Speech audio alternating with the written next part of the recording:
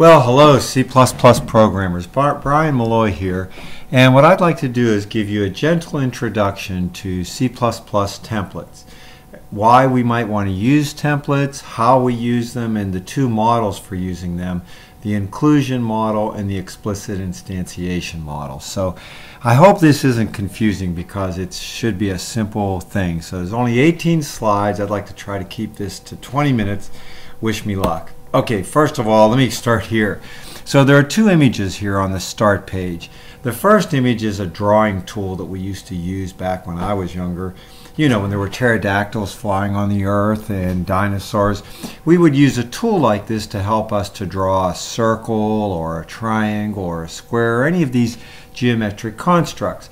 So why do I have it on this page?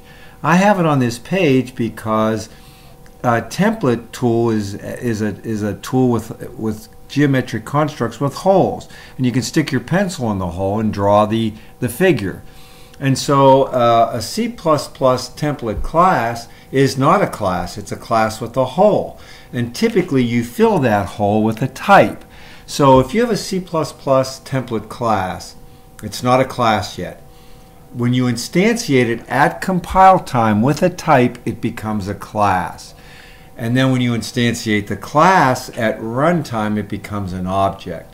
So in a certain sense, a C++ template is a compile time analogy to a runtime object. So I don't know if that makes sense to you, but anyway, so that's the first image. The second image is a book. The C++ templates, the complete guide, is a gentle, fairly readable text about templates. If you want to learn about templates and you don't know a whole lot about them, there's the place to go. It's written by David Vandervoorde and Nicholas Jasudas, and quintessentially readable textbook. So I'd encourage you to get that if you like templates. And if you love templates, you just love them, then there's the inscrutable Alexandrescu. This book will keep you in one place for a long, long time.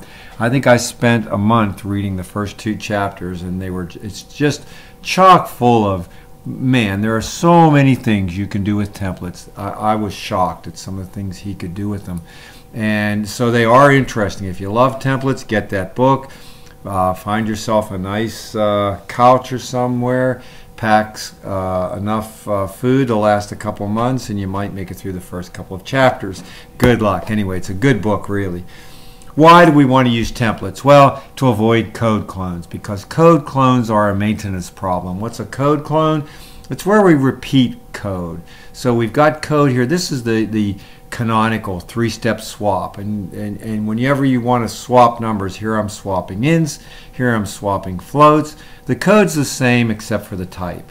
And that's a perfect example of when to use templates. And if you don't have templates, then where are you? Well, you got to use void star or macros, and void star are they're fine when they work. When they don't work, they are so hard to debug.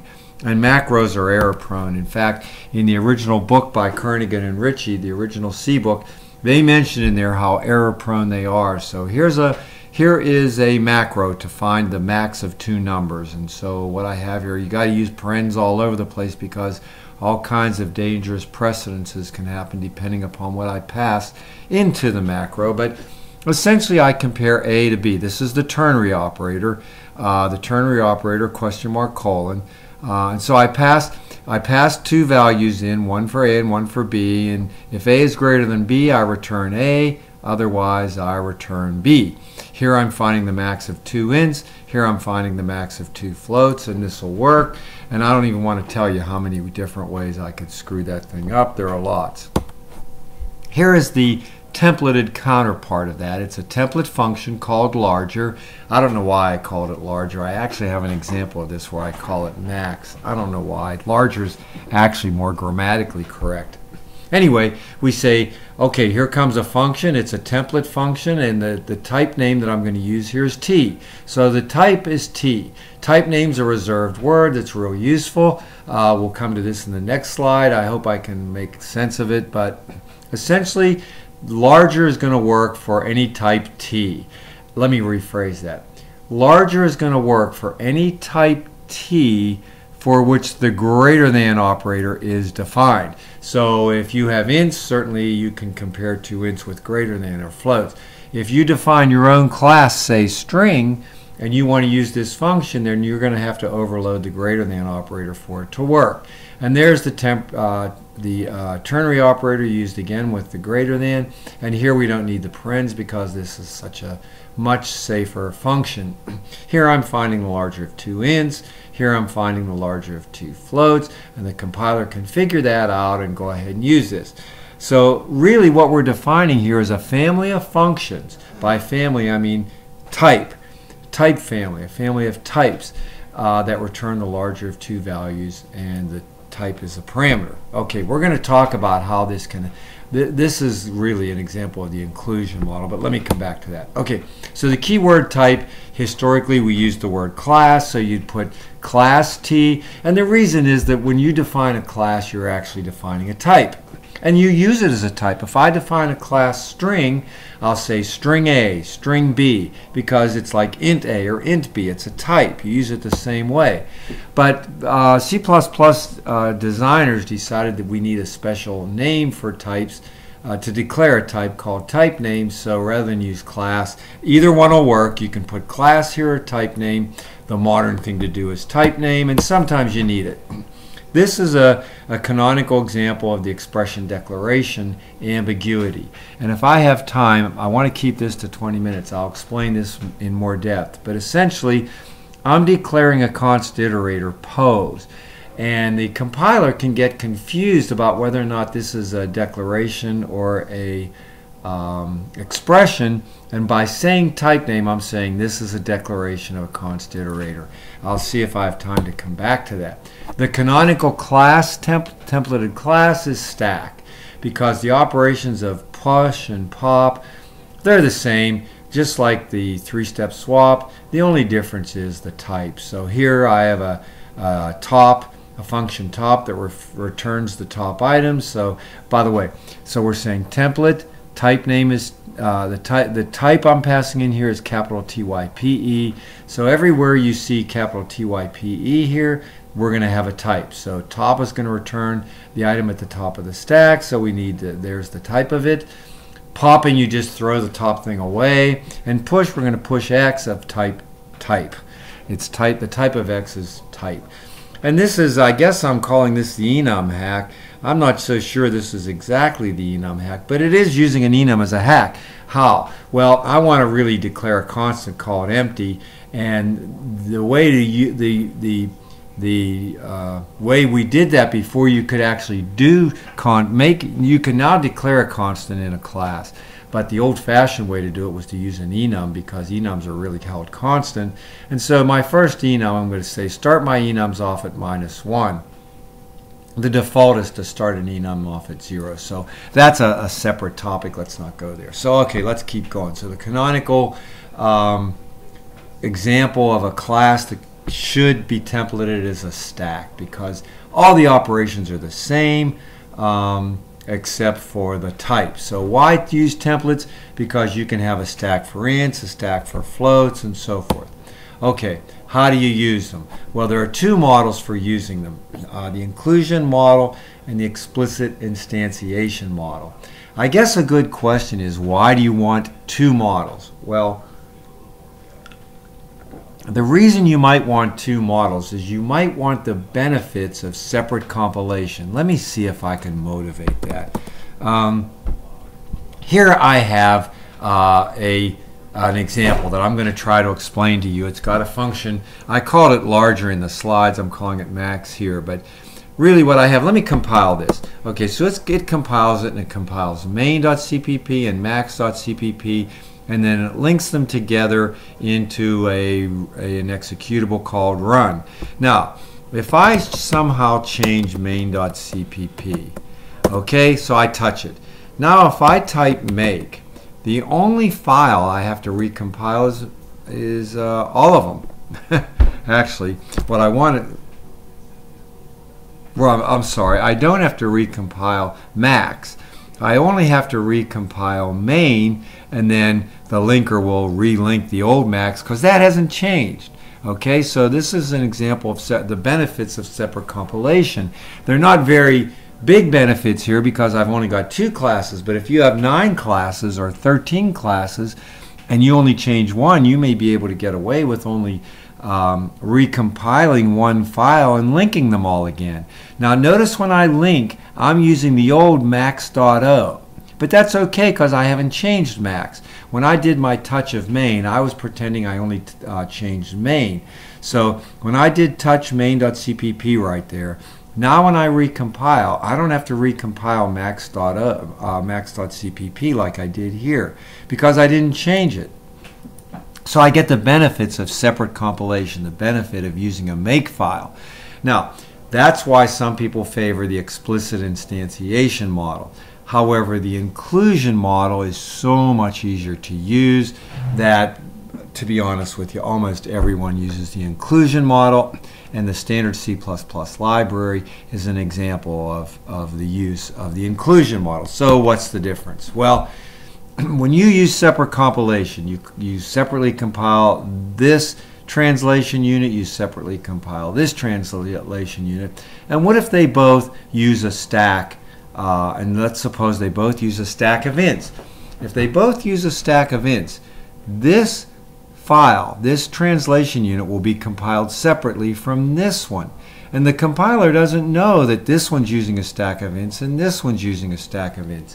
It's the linker that really tries to link them. But I only need one stack of ints. I don't want to make 2 of them. So if I have a class stack, I want to instantiate only one type of int. I only want to instantiate the class once for ints.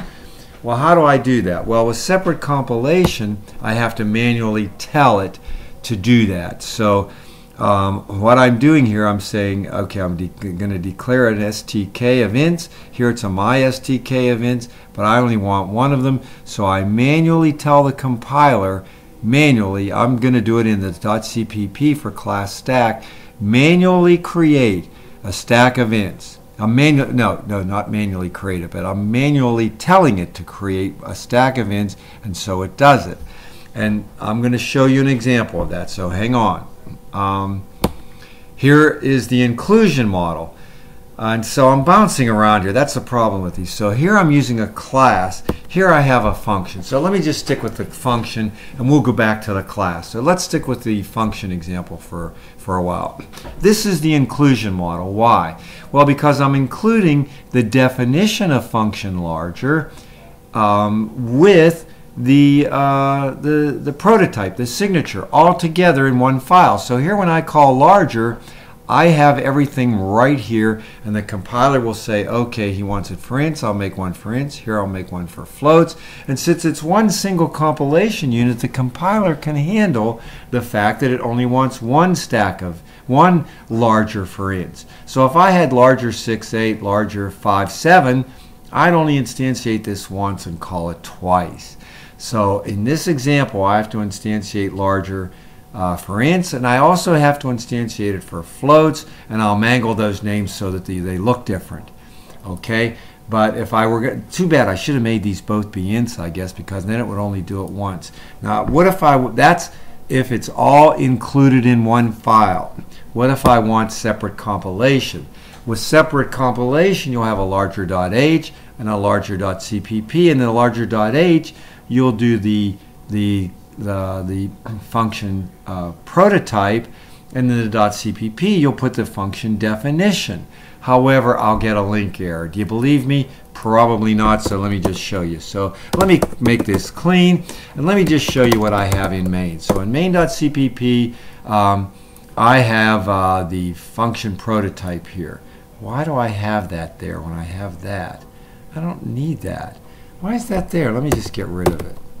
Let me see if this still works. I don't know why that was there. Let me make it, and it works. I don't know what that was doing there. Let me just go back in here. Sorry. So I have main, and I'm including max.h, and I'm going to use max.h to find the max of 6,8. So let me just leave this here, and now let me get max.h, which is here.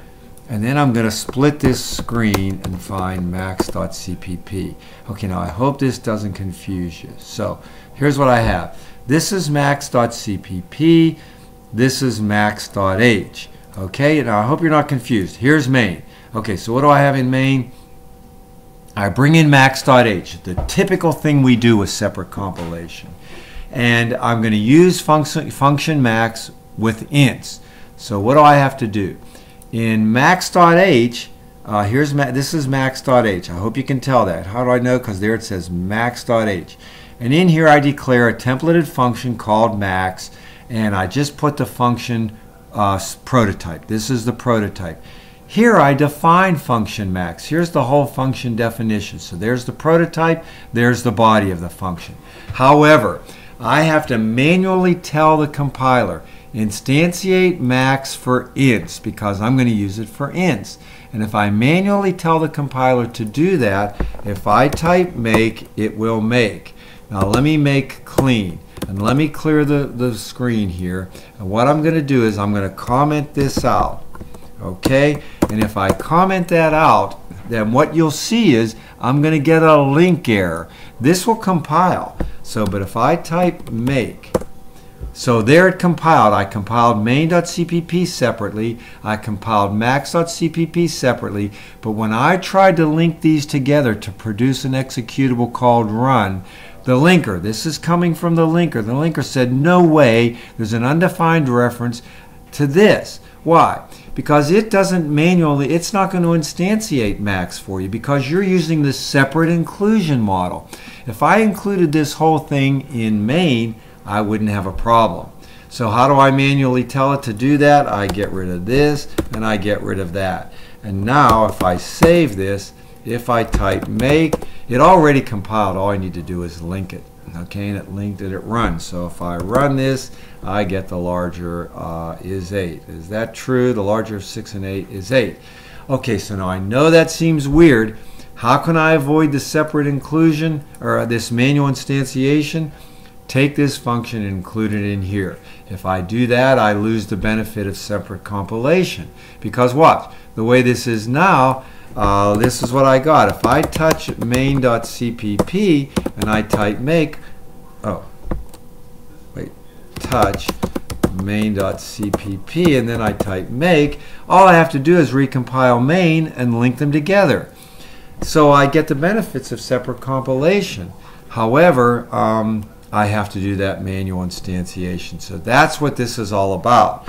And how do I do it for stacks? So there it is. That's all I'm trying to say in these slides. I don't know if it's helping or hurting, but I'm just talking. But you have to explicitly instantiate it for every type you want. So here I have to explicitly instantiate it for ints, which I'm doing there, but I also have to manually instantiate it for doubles, which I'm doing here. So you have to do it for every type you want. Okay, and if I have a class stack, I'll have to manually instantiate it. I've always put it in the .cpp. So here I want it, if I want it for both ints and floats, I have to tell the compiler to do it for ints and floats. So let's look at the trade-offs and then we'll look at an example. The inclusion model. The disadvantage is the increased compilation times, and for large programs that can be significant, by the way. There's an instructor, Dr. Tessendorf. He writes a lot of templates. Template classes, and boy, the separate compilation is a big issue in that case. The advantage of the inclusion model is I don't have to worry about various instances. To be honest with you, I favor the inclusion model, but I think we ought to understand both of them, and for that reason it's favored. So let me just get out of these slides and show you an example. So here I try to show you it with a function. I have another example already for you here. In the basic animation example, I use the explicit instantiation model in IOManager.h. So IOManager.h is an example of a class that has a template function, and that template function is print message value at, and value is templated by t. So this is a function that is templated, and I'm templating this value to be any type. So right now I said I'm using the explicit instantiation model.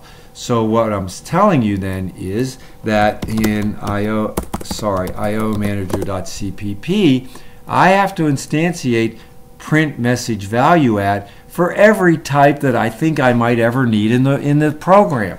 So here I'm instantiating for 16-bit int. Why am I doing it twice? Oh, for a long, for a float, for an unsigned, and for an int. That's the value that I'm templating. So I'm instantiating it manually for unsigned long, float, unsigned int. That's really unsigned int. I don't know why I didn't put it. And that's an int, which is different from an unsigned int. Now, if I happen to use a double, I'm in trouble because it's probably not going to work for this, and I'll have to put these lines in there for int. Suppose I want to say, I'm too bored with this. I don't want to do this anymore. What do? Well, I simply type the function. So see, what I've done is I've put the function here. There's print message value at. There's value of type T, and here's those parameters. If I don't want to do this, what do I have to do? Well, I want to get rid of these, okay, because that's too boring. And what do I have to do with this? I have to move that into the header. So I'm going to copy it. So there I'm going to copy it, and I'm going to look in the IOManager.h. And what I'm going to do here is, let me just see if I can actually do it. I hope you can see this. Instead of just putting the function signature right here, I'm going to put the whole function. Okay? So there it is. So there's the whole function. Let's see, did I get it in there? No. Let me cursor in. 1, 2, cursor in. You know, I hate to be sloppy. Let's get this one in. Okay, so cursor that in. And let's see, am I okay here? Yes, except I don't need that. Okay, so this should fly now. So I save that, and then I want to get rid of this. I don't need this anymore because it's all in the header file. The inclusion model means you include it in the header. Now if I type make, it works, everything works, and I don't have to worry about instantiating it. So what did I do? In IOManager.h, I actually defined the function in the header. Now, I mean, it seems like a bad idea because it's such a long function, but so there's the declaration to there, and here's the rest of it. Here's the function definition. I put both the declaration and the definition of the function in the IOManager.h, and I put nothing for that function in .cpp, so it is gone. Okay, so I erased it from there, and now it will compile and it will run. So here's where I get this little example. That doesn't look so good. So what I've tried to do is explicate the two models, the inclusion model and the explicit instantiation model. Most people favor the inclusion model because you don't have to worry about like, for example, let me just show you what I'm getting at here. Let me check out IOManager.h and check out IOManager.cpp, and let me go into IOManager.cpp, and let me come down here, and let me hope that I can get, okay, suppose I do that. Let me see if this will still make now. Darn it, it makes. Let me get rid of another one. Oh, I bet it'll still make. I hate that. It'll still make, but let's see, let me get rid of this one. Okay, am I using this at all? I might not be using, I'm not using these. I'm not using IOManager in this example. And if you run it, you see, yeah, there's nothing being printed at the screen. So as long as I don't use it for any particular types, I'm okay. But as soon as I try to use it, so I got rid of those manual instantiations. Let's go into manager.cpp and see if I can use IOManager somewhere in here. Let's do something down here in play. Let's do, where's IOManager? I'm dragging this out. I'm sorry. Where's IOManager? Do I have IO? Yeah, there's IO. So let me just put right here in the event loop. I'll put, no, not here. Let's go into the draw. Where's draw? Where's my draw? Here's my draw. I'll draw that, and then I'll say IO dot, or is it an arrow? IO arrow print message value at. my message is value, and let me give it a value. Okay, and I'm hoping that this will compile and not link. So let me try it. It compiles.